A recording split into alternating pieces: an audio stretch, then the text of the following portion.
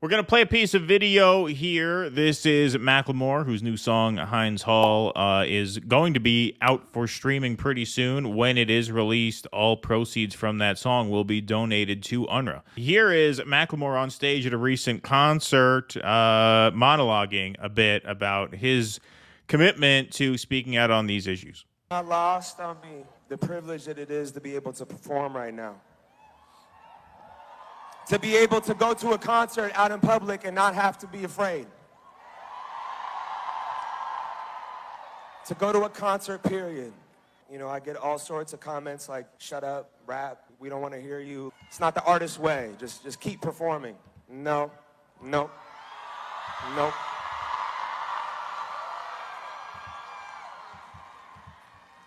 Art, in its purest form, is resistance. Art in its purest form is from the heart, and it connects with people. It brings people together.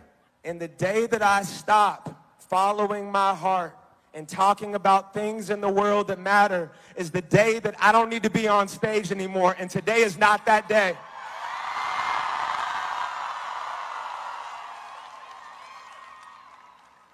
I stand up in here in solidarity. I stand up in here for a free Palestine. I stand here today with the message of liberation and freedom and equality for all human beings. Not our differences, our similarities. And I look at what's happening right now in the world and my heart breaks, and I can't help but look at my own kids. Look at my own kids and my own family and think, if I was in Palestine right now, if I was in Gaza right now, if I was in Rafah right now, what would I want the rest of the world to be doing? I would want them to say, free Palestine. Liberation for all. Equality for all. That's always been the message. Don't get it twisted. It has always been the message. It will always be the message. The message is love. Great stuff. And, you know, he says in the song, you know, if I had a label, they could drop me right now. You know, we're going to play some video tomorrow from a college kid from the University of Chicago saying, you know, look, if this costs us our careers, so be it. You know, when you're an artist and you're an artist who has a following like he does, ultimately you have to trust your audience and you fall back on the audience. And that's what makes it so cowardly that more people are not speaking out because, you know, yes, you're going to lose a lot of your contacts. You're going to lose, you know, your management company. You know, Susan Sarandon got dropped by her agency, right? But in today's media world, if you have an audience that cares about you and what you have to say, and they know that you're going to go to bat for what you have to say, they'll have your back. I mean, we know this, and we have a relatively small audience compared to all these people, right? Who we're talking about, you know, Macklemore, right? And so you ultimately just have to trust the people who support you, and they will. And ultimately, you'll be all right, I think, if you just have that trust and you act with sincerity and conviction. And it's inspiring to see an artist just kind of put it on the line like that. Yes, and it is a beacon of light in a sea of cowardice. Yes. And I hope it does inspire others, and I'm hopeful. I think it will. I think as Gen Z comes of age, you're going to see more and more of this. I think the old industry is dying, and something new is ready to be born in its place.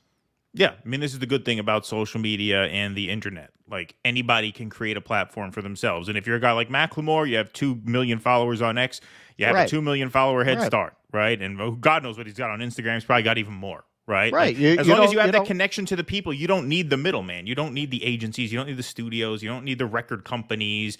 People make albums on their laptops now that sound just as good as the albums they record at Capitol Records in LA. Like, you don't need any of that shit now. You just need a forum to get to the people. This is why the social media censorship is so dangerous, and this is why before October 7th, that was kind of our main beat. Because once they shut that down, now you got a big problem. But as long as those forums exist, and this is why it's also important to empower platforms like Rumble, where we are now, Substack, right? You need free speech forums that won't shut you down for saying the wrong thing or putting out the wrong song, right? As long as that infrastructure is there, you can take these kinds of chances and know that you'll be all right no matter what. Yeah, that was something else that really bothered me at, as we're calling it, the Dissident Douchebags Festival. Okay, so you've got Michael Schellenberger there.